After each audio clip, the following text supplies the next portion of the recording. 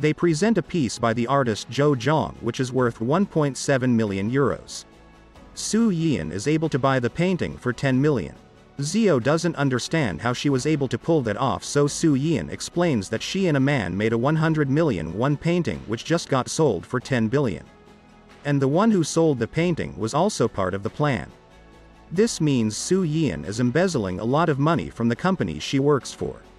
But in return the company gets the Zhou Zhang they bought for 10 billion won, and they'll display it at the center a few times.